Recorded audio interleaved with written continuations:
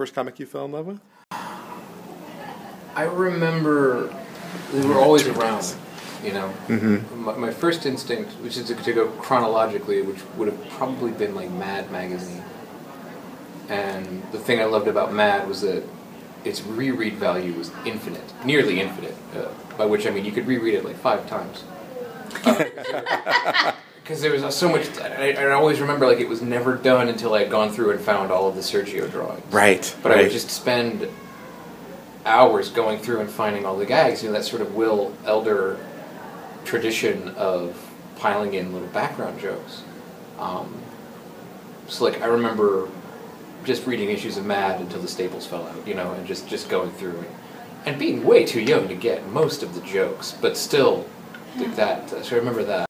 The first comic I fell in love with was Superman Speeding Bullets by J.M. DeMatteis and Eduardo Barreto, which was a DC Elseworlds prestige one-shot in 1993, wherein Superman, instead of crash landing in Kansas, crash landed on a country road outside of Gotham and got picked up by the Waynes, and then lived out Batman's childhood and formative trauma to become Batman, but with Superman's powers.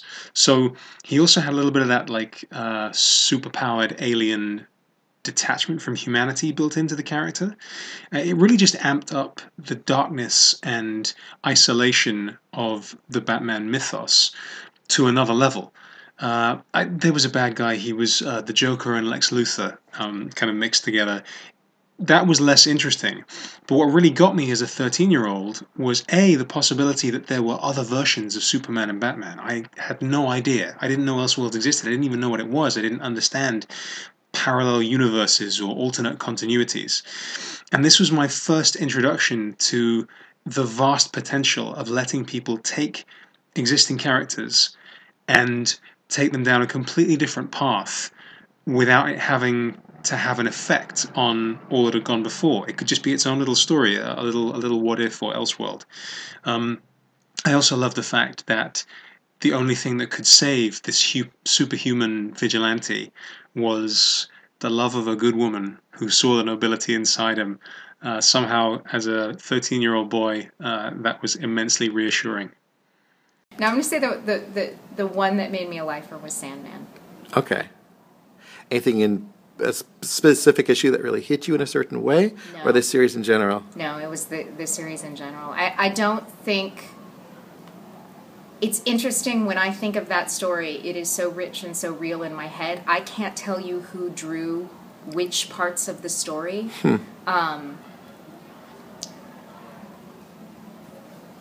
It is a whole in my head. I think I absorbed that book in a different way than any other media, really, I had ever taken in. And I binge consumed it, you know, because I didn't read it and go like, this is so amazing, I must do this. You know, I read it and was just so taken with the story and the mythology and this feeling that that all of this had pre-existed and somehow Gaiman had just written it down. You know, I don't think I the next logical step for me was I could do that. You know, like it was nothing like that. I did want to contribute to it in some way, and so like later, in like a few years later, I curated a mail art project where we all did art based on The Endless. My name is Colleen Frakes from TragicRelief.com, and the first comic I fell in love with, I was sick with chickenpox in the second grade, and a friend of my mom's bought me a copy of Ren and Stimpy #1. And I didn't have cable, so I had no idea what the characters were, but I must have read that comic 100 times while I was sick and couldn't do anything else.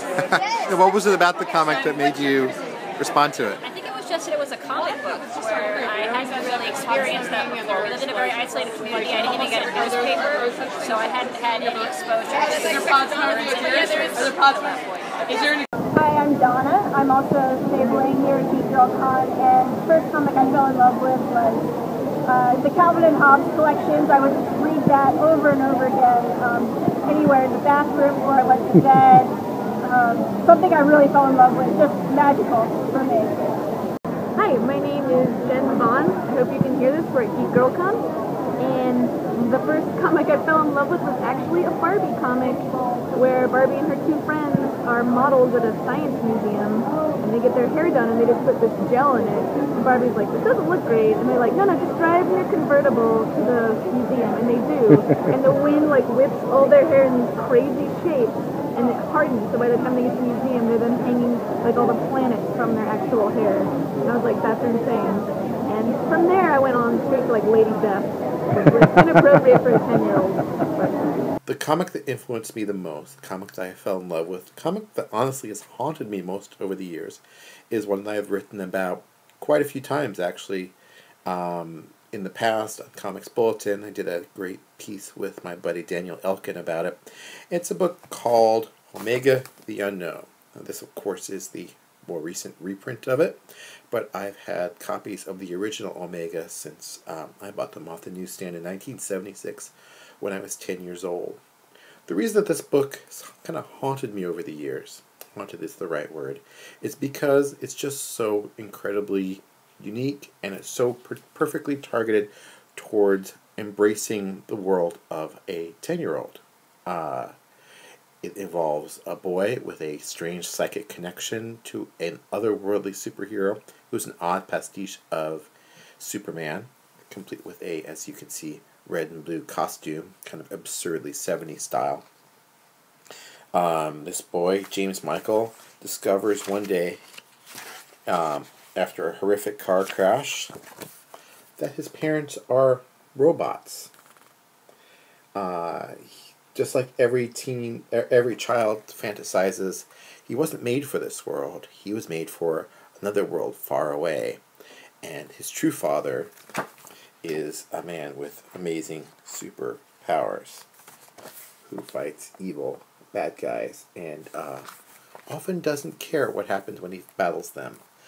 There's just something about the amazing power of the way that writer Steve Gerber came up with this concept, how it was just so perfectly targeted towards embracing the mindset of a young child. And the comic was truly the first one that I felt deeply, deeply in love with. I still love it to this day. I own many pieces of original artwork, but this page from Omega the Unknown #2 is my prize comic collection. Prize comic item. It costs less than many other items I own, but it's, to me, beautiful.